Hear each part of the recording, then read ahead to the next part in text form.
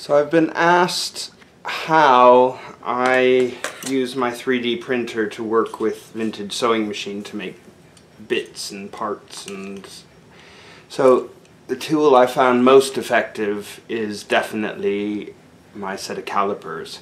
There's so many things which need very, very precise measurement, and I just find calipers extremely handy. So I'm going to be working to produce the needle position sensor holder for my necky, and these are not the exact same size as the Singer ones. Very close, but not exactly the same size. So I'll show you what I mean. I had to do quite a few little adjustments. So this one fits very tightly over my Singer one, and you see it's just way too tight here. So I need to increase that, I would say, by maybe 1 millimeter to make it actually fit. So if I use my calipers here for the inside, let's see what this says. Okay, so it's really, really close, really close.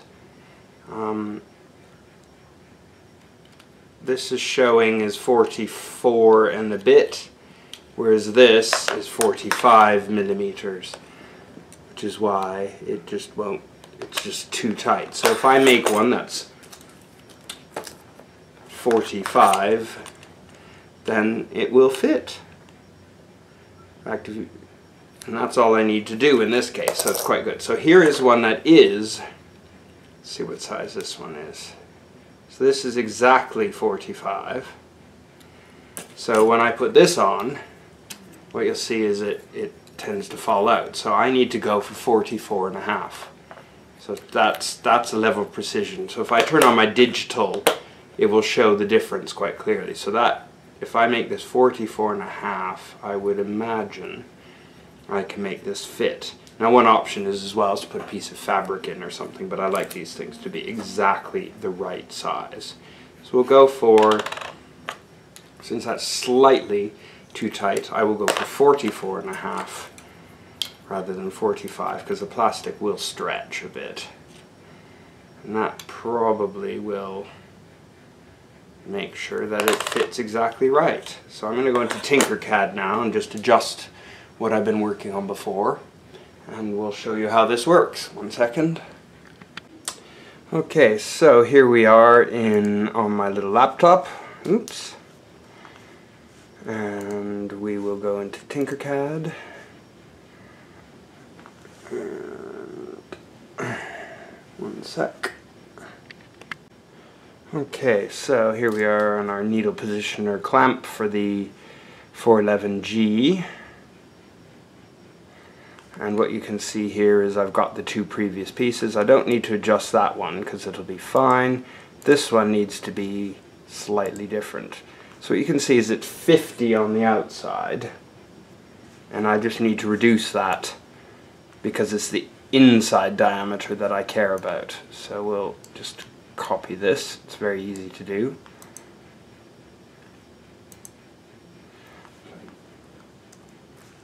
Unfortunately, the camera's in between me and the laptop, so it makes it a bit awkward.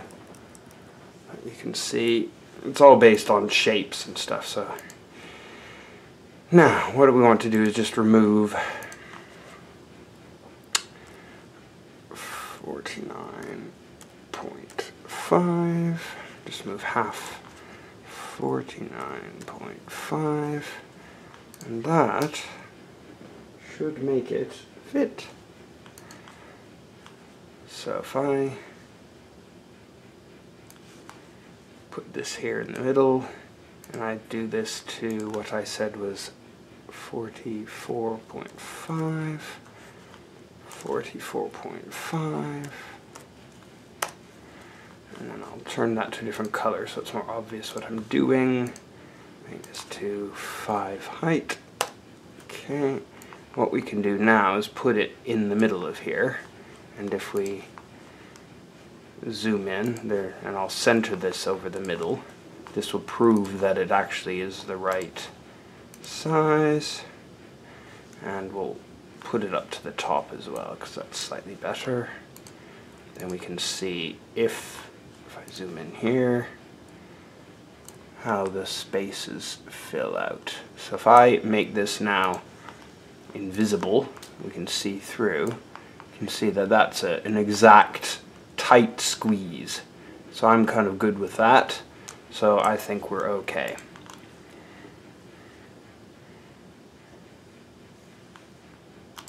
So another way is to, I can't really see. Another way is to actually use that as the deleting space and just make sure it absolutely deletes it, so we can do that. So I know that's absolutely the right size now. Yeah, that was perfect. So what I do is it's super easy. I just export it, STL, go into Cura, which is what talks to the printer, open this file up, delete that one, and oops, don't want to do that. Rename. Sorry folks, it's a little awkward here trying to press F2 through the tripod. And in this case we're on the Necky, so I'll just rename that file so it's more obvious. And we'll open it up. This is as complicated as it gets. So we'll slice it, get my SD card from the printer, put it in,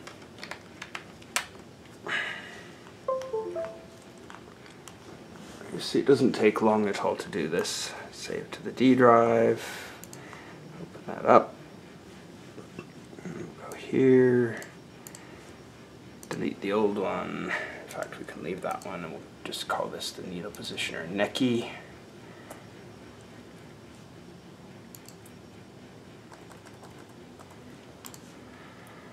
And then eject.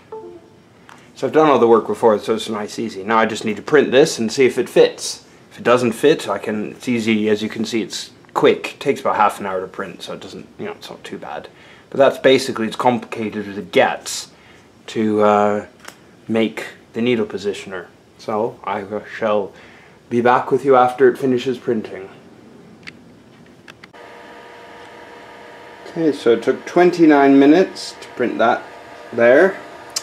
Just have to let the bed cool and then I can remove it and see how it goes.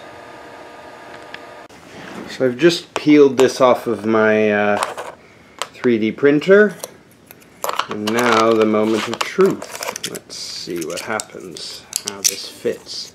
It's a little difficult with one hand, but that fits quite tightly, so I'm guessing this should squeeze in there. It's awfully tight. This might take two hands to do. Just might have to just put the camera down for a second.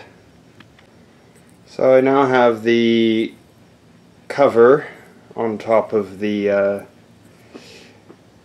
clutch, and basically that just screws onto the end of the machine and then hook that on, and it all works up perfectly once it's all set up.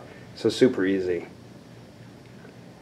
So there it is in place, and what you'll see is it just has the hole I made here in the design so that it fastens in perfectly as normal, and the clutch knob can be, so you can see it just works as normal.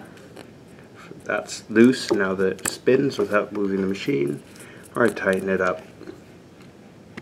And now the sensor just hooks on there like that, and I just have to use the